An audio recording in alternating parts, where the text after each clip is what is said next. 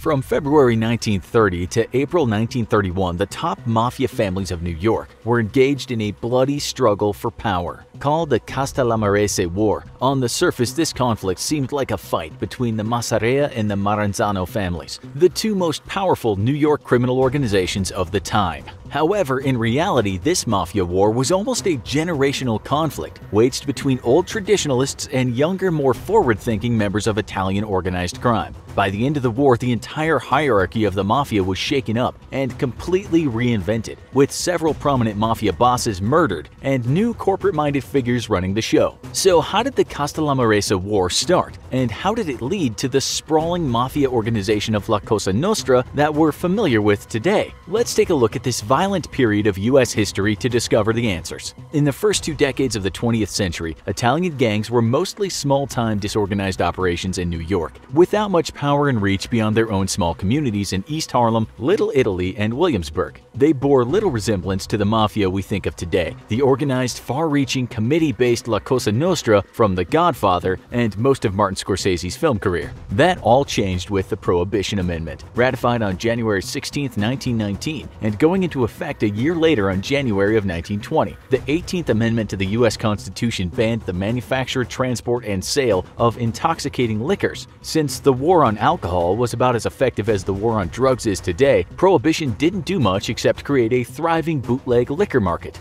Thanks to this, during the 1920s, mafia organizations in New York reached new heights of profitability and power. Italian-American gangs spent the roaring 20s producing and selling tons of bootleg liquor, increasing their reach and influence in the U.S. business and politics to an unprecedented degree. Still, even though it was a profitable time to be a mobster, tensions existed not only between different families, but between old-world Sicilian mobsters and the rising generation of mafiosi as well. One of the most powerful mafia figures of the Jazz Age was Giuseppe Masseria, better known as Joe the Boss, based in New York. He controlled U.S. mafia operations throughout the 20s, with well-known names like Charlie Lucky Luciano, Vito Genovese, and Frank Costello on his team. Things were humming along until a Sicilian mafioso by the name of Don Vito Ferro decided to vie for control of the U.S. Mafia. Ferro gave orders to his New York-based associate Salvatore Maranzano to seize control of New York operations for him, with Ferro monitoring the operation from his Sicilian base of Castellamare del Golfo,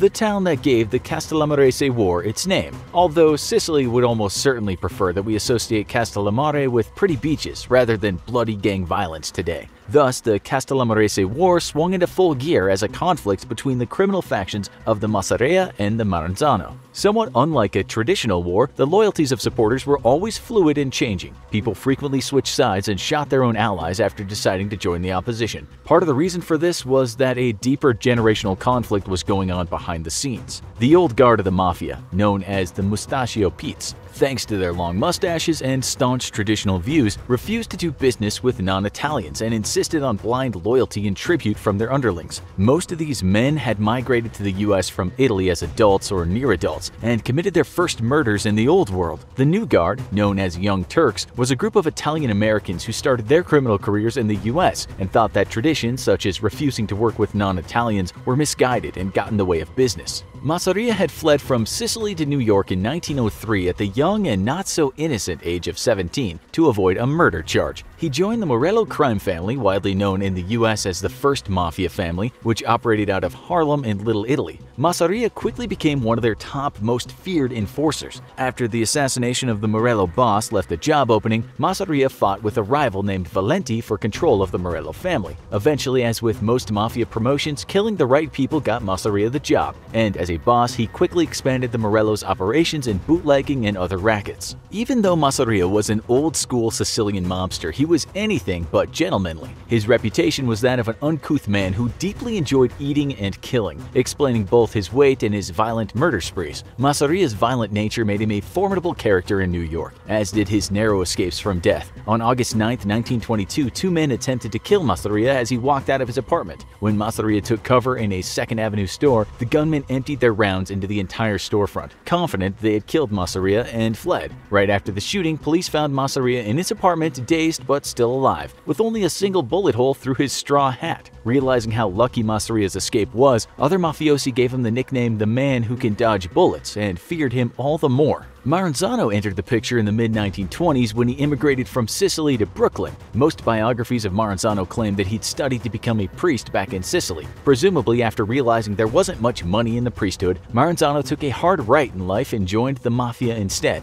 In Brooklyn, he set up a respectable real estate business and then used it as a front for his less than respectable bootlegging business. Maranzano's crime family included feared mobsters of the time, like Joe Aiello, Stefano the Undertaker Magadino, and Joseph Joe Bananas Bonanno. There was always tension between the Masseria and Maranzano sides. Both were vying for a bigger share of the New York bootlegging market, and in the 1920s they started hijacking each other's alcohol trucks. It's still unclear who declared war on who because, surprisingly, the testimonies of all Mafia hitmen about who started the war turned out to be conflicting and untrustworthy. Regardless, many sources believe that Masseria fired the first shot of the war by killing Gaetano Reina. Though Reina was a Mafia ally of Masseria's, rumors had reached the Sicilian boss that Reina had switched loyalties to Maranzano. It's unclear whether Reina was actually a traitor, but since the Mafia doesn't really require proof like reasonable doubt, these rumors were enough to sign Reina's death warrant. Masseria ordered Lucky Luciano to arrange Reina's murder, and on February 26, 1930, Masseria's hitman shot Reina as he was leaving an apartment in the Bronx. After Reina's death, the Reina family threw their support behind Maranzano, and the violence between Masseria's men and Maranzano's men quickly escalated. Maranzano ordered the killing of a Masseria enforcer known as Giuseppe Morello in August of 1930, and on September 9th set the Reina family to kill Reina's replacement in Masseria's gang, a man named Joseph Pinzolo. Masseria retaliated with, surprise, another murder, and this time of the Chicago boss Joe Aiello, a prominent mafioso and financial backer of Maranzano's. In further retaliation, Maranzano, yeah, you guessed it, murdered a few more Masseria supporters and gang members. At this point, Lucky Luciano, who was Masseria's second in command, as well as high-ranking Masseria mafioso Vito Genovese, felt the tide turn against their family in the war. They'd been lukewarm about the idea of a protracted war from the start, believing that all the murders and violent rivalry were pointless, and sidetracking the Mafia from their more profitable bootlegging, racketeering, and smuggling pursuits. In fact, as an informal leader of the progressive Young Turks within the Mafia, Luciano had come into conflict with Masseria even before the war. Luciano had conducted business with Jewish mobster Bugsy Siegel and Meyer Lansky, the latter of which was Luciano's childhood friend. Masseria disapproved, believing his gang should deal only with Italians. Luciano and other young mobsters like him saw the millions that could be made by forging alliances with Jewish and Irish gangs, and believed Masseria was out of touch and incapable of pushing the Mafia into the future. Because of the troubling developments in the Castellammarese War and Luciano's beliefs about Masseria, Luciano and Genovese started talking secretly to Maranzano and offered to betray Masseria if Maranzano would agree to end the war. On April 15, 1931, as Luciano, Masseria, and various associates were eating at the Nuova Villa Tamaro restaurant in Coney Island, Luciano excused himself from the table to go to the bathroom. Suddenly, multiple men, reportedly including Vito Genovese and Bugsy Siegel, fired on Masseria. Joe the Boss, formerly the most powerful mob boss in New York, died of multiple bullet wounds to his head, back, and chest. Perhaps saddest of all for the mafioso with a deep love of food, autopsy reports indicate that he died on an empty stomach. Maranzano, feeling flush with success after his wartime victory, declared himself capo de tutti capi, boss of all bosses, the most powerful man in the entire New York Mafia. 5 months later, he was murdered. In a not all surprising twist, Lucky Luciano, who had initially betrayed Masseria, eventually betrayed Maranzano as well. On September 10, 1931, he sent a squad of Jewish hitmen, led by Bugsy Siegel, to kill Maranzano in his Manhattan office. Luciano arranged the hit partly after realizing Maranzano was even more close-minded than Masseria, believing the Mafia should only deal with Sicilians and disregard other Italians entirely, so he decided to take the reins of the New York Mafia himself. The Young Turks displaced the old Sicilian power structure almost entirely. The testimony of mafioso Joseph Vallecci, as well as various rumors at the time, stated that a massive purge of old-school mafiosi happened after the execution of Maranzano, which was called the Night of the Sicilian Vespers. However, no definitive proof of such a purge has been found.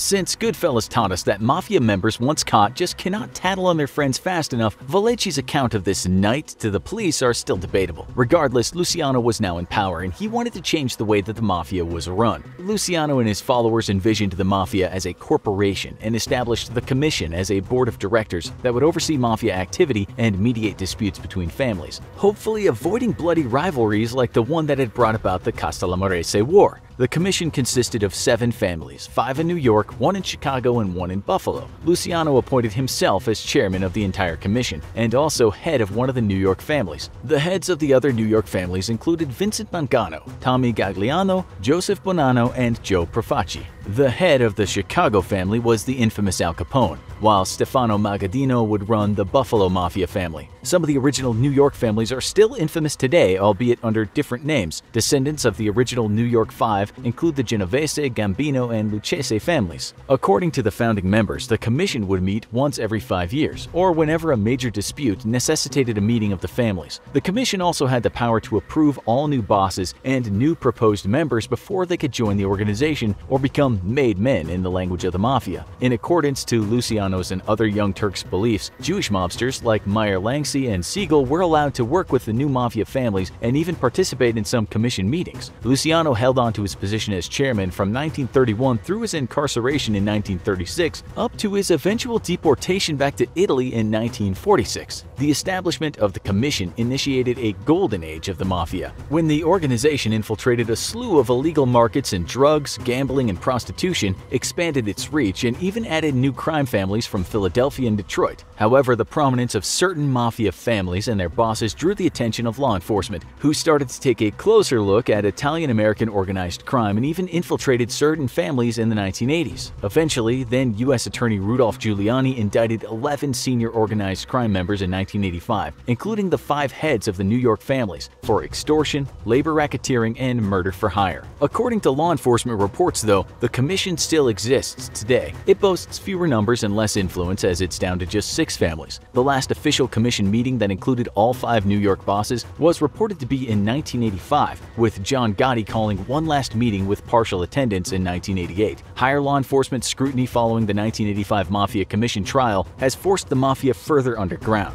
Since the Mafia is carefully hiding its activities more than ever, no one can be sure how powerful the current criminal organization is right now. The latest news from the commission was heard by law enforcement in October 2017, when Italian-Canadian Domenico Violi was promoted to underboss of the Buffalo crime family, and wiretaps confirmed that the commission had approved this decision. Could another violent gang war for territory control be in the Mafia's future, or is it already happening, but hidden so far underground the public doesn't even know about it? If you enjoyed this video and want to see more, then click on this video right here. Or for insane stories, click on this video over here instead. And as always, don't forget to like, share, and subscribe. See you next time.